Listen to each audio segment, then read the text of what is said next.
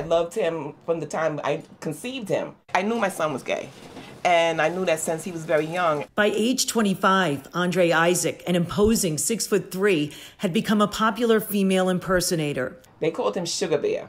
I had some gowns that I was gonna give away to Goodwill, and I had this idea in my head that I could give them to Andre, and he came and he picked them up. Andre Isaac was living in East New York, Brooklyn then, but he didn't make it to his mom's house for Thanksgiving 2002 after leaving his apartment days before. He just went downstairs and got into a red sports car, and that was the last I ever saw him. When a male torso turned up in Far Rockaway, Queens in December 2002, dressed in a woman's skirt and bodysuit, Isaac's mother had a bad feeling.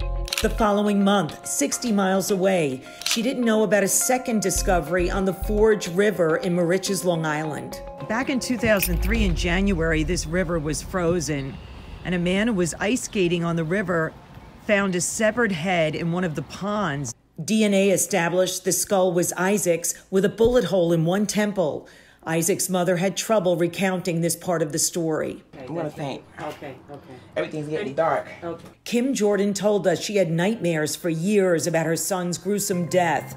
And though it's not publicized much, Sugar Bear's case has been looked at in the hunt for the elusive Long Island serial killer known as Lisk. Do you think that he's one of the serial killer victims? Yes, I do. I always did. Some of the original Gilgo 4 discovered on Ocean Parkway in 2010 were wrapped in burlap and their bodies were intact.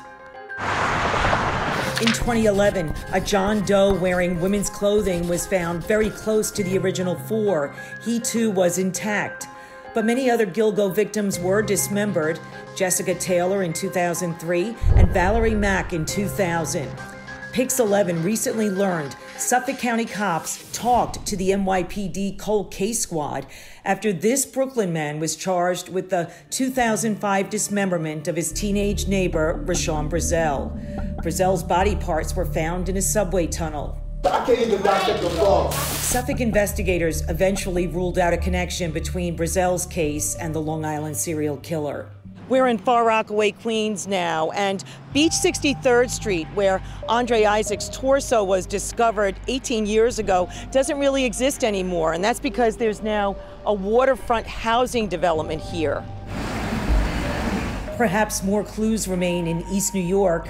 Isaac's mother told us she's glad to know the FBI is involved. A lot of families, they turn their back on their children when they find out that they're gay or whatever.